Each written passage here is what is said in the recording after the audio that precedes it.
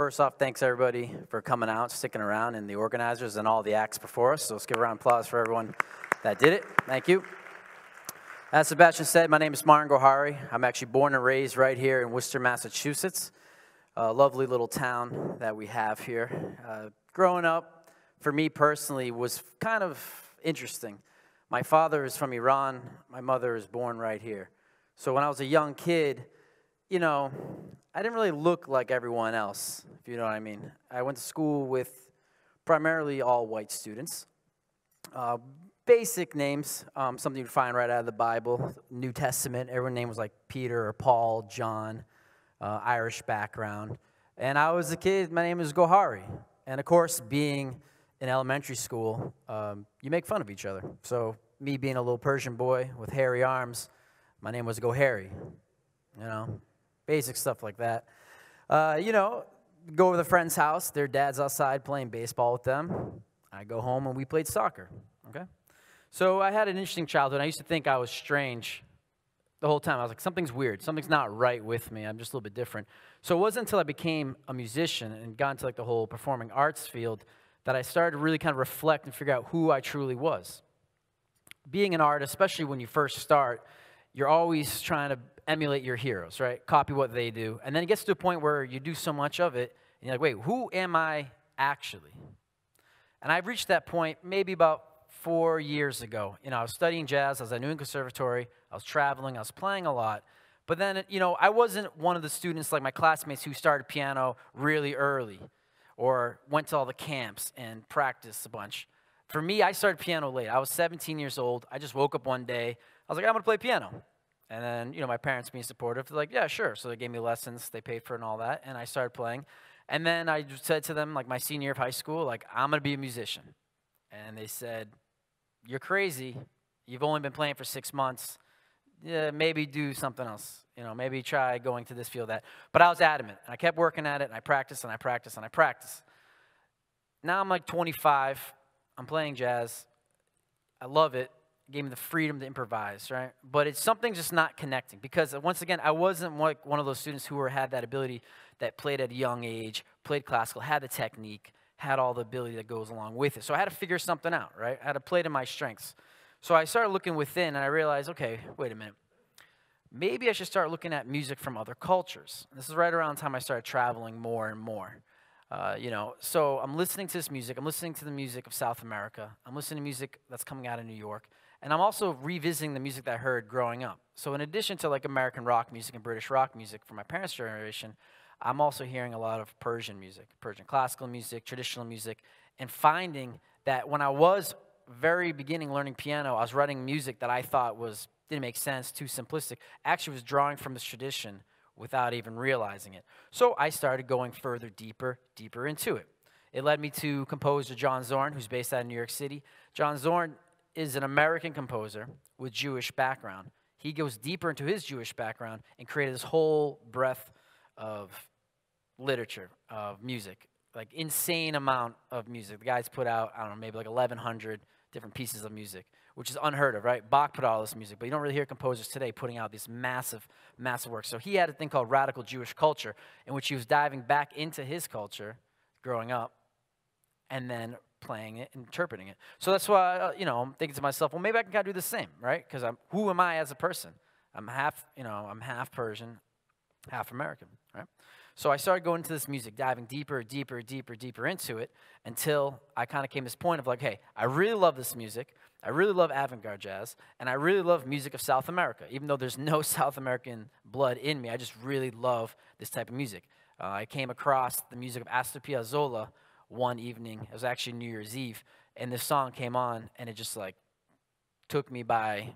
I literally stopped. It was like one of the few moments in life like you hear about, like where you have to stop everything, what you're doing, and just like zone in and listen to it. So today, what I would like to do is kind of show you a couple of songs, play 3 songs for you, 2 that were huge influences on me, and then 1 piece of mine that kind of combines these elements. So the first piece I'm going to start with is called Oblivion. It's a tango piece by Astor Piazzolla from Argentina. Then from there, I'm going to go to a piece by John Zorn called Carrette. And then at the end of that, I'm going to play my song called Prayer at Dawn that kind of combines the elements of South America with my Persian background. At this time, I would like to bring up my partner here in music, Kathleen. She's going to be playing violin with me. So she's going to come on up. I'm going to take my seat at the piano, and we're going to play for you these 3 songs. So thank you for listening. Thanks again for coming out.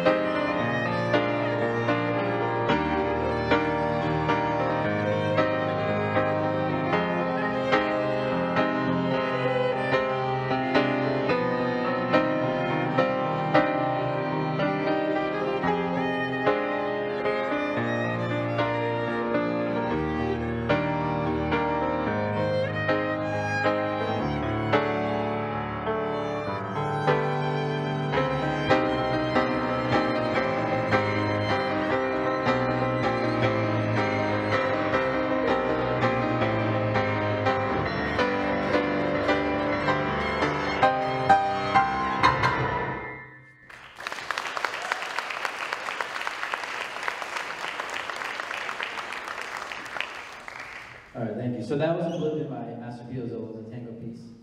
And the next one we're going to go to is Karet by John Zorn. This is again from the radical Jewish culture. So Karet actually is from older Hebrew literature. And what it is actually a punishment, excision from community. So if you were to do something wrong, right, they would expel you from the community. So kind of keep that in mind as you hear this piece.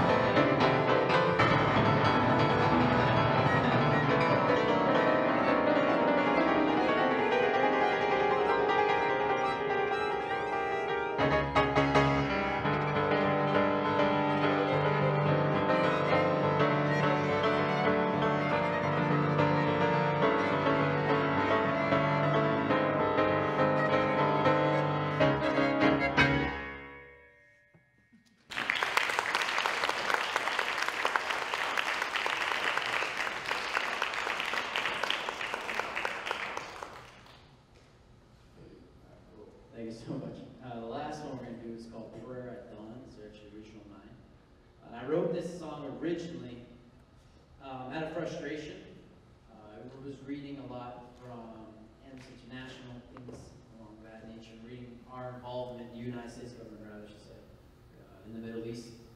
So this one's kind of contemplative. You know, you read these things about how we have essentially, you know, our army just killing innocent people and then basically lying about it and threatening other people there and getting away with it. So this is kind of, I was really angry, but it's one of those things we kind of have to reflect on and think how we can be better people so we can prevent these kind of things. Once again, this is called Prayer Dawn. This is our last one. Thank you so much.